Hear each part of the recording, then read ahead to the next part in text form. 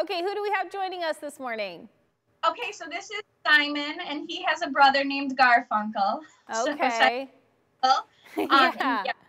He is like a kitten tumbleweed. He just wants to roll and play, and he's a lot of fun. Nice. Okay, Simon, I'll make sure that we have that in there. And then we are in our commercial break. We'll have weather, and then we'll come to our interview with you.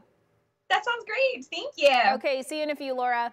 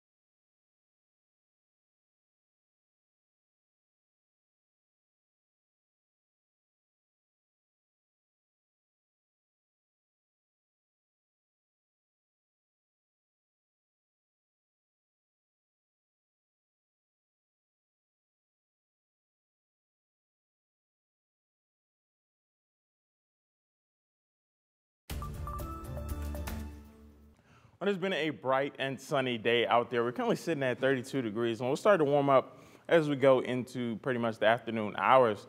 And as we look pretty much, like I said, at the tower cam right now, it's sitting nice, but that's going to quickly change as we go pretty much into the evening hours as well. So like I said, we'll be around 32 today, but going into the weekend, that's when we'll see a change in temperatures. And just look at satellite and radar right now.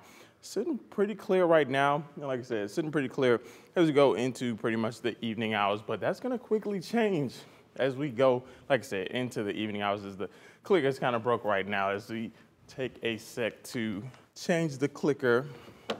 And like I said, we'll be mostly clear, but as we go into the evening hours, it's going to be a nice one. And as we go, like I said, into the and we'll send it back to Kaylee. Thanks so much, Matt. We'll get that forecast working for you in just a minute. We'll go back to you. Humane Ohio is busy with kittens as spring begins to set in. Joining us this morning is Laura Simmons-Wark on how we can keep these animals safe and healthy. Laura, who do we have joining us today? Oh my goodness, good morning. I have a very playful little kitten named Simon. He is playful.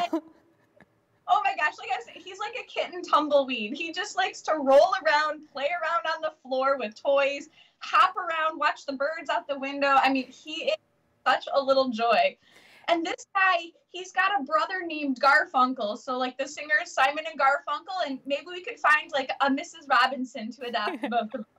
There we go. And so these kittens, this little litter right here, will they be available for adoption soon?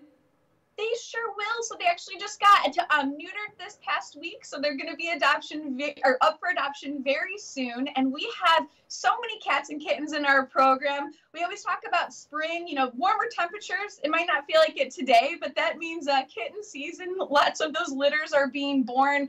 And we are a low-cost spay and neuter clinic. So our goal is to prevent those litters. But then we have a cat adoption program to help when those kittens are born. So yeah, there's our one thing you just mentioned is kitten season. When do we really start to see this increase of these kittens and these litters? Yeah, you know, I wish I could say there was a real deadline, but it's kind of been happening all year. Instead of a season, it's kind of you know, been for the past few months, we've been dealing with a lot of calls for kittens and so many people needing to get their cats in to be spayed and neutered. So, but springtime, and as those temperatures increase, we see so many cats that are, you know, unwanted pregnancies and unwanted litters. So those kittens coming into our program are a regular thing. So we need our community's help with foster homes. If you want to open up your home, maybe you're not ready to make that permanent commitment, but want to open up your home and become a foster, or even donations of kitten food, toys for little guys like this, litter boxes, all kinds of those supplies that we need. And so when this kitten season and these rise in kittens being born happens, we may come across them. What should we do if we're in that type of situation? Yeah, so if you maybe you find a litter of kittens outside, or your cat has, you know, an unexpected litter, definitely you can give us a call. We'll help get that mom cat spayed or neutered for you. Oh, he's going to be a little parrot now. And then you can contact our adoption program to see if we have an opening in our foster home. We know so many of the local area shelters and rescue groups are so full this time of year. So we really rely heavily on our community to help adopt those kittens and help support those groups. And real quick, before we let you go, we have about a minute left. You guys are still doing $5 Fridays, and you have something else happening during the week. Let's chat about that real quickly. Yeah, so every Friday we do a $5 Friday fundraiser on our Facebook page. There's a Facebook Live with a donation of $5 or more. Your name can go into an entry to win something really cool.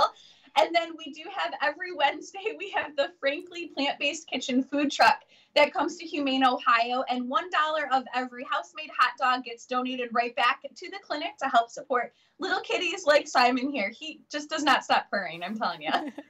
Awesome, Laura and Simon, thank you guys so much for joining us today. Thank you.